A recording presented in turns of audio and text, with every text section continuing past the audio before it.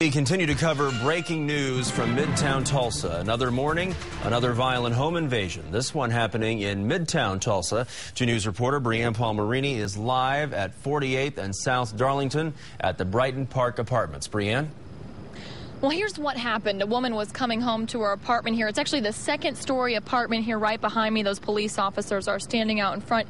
They're investigating. Now, it was around 4 o'clock this morning, and she had left to get food. When she was heading back inside the apartment, 2 men pushed their way in behind her. Police say the men were armed with screwdrivers and possibly knives, and they demanded cash.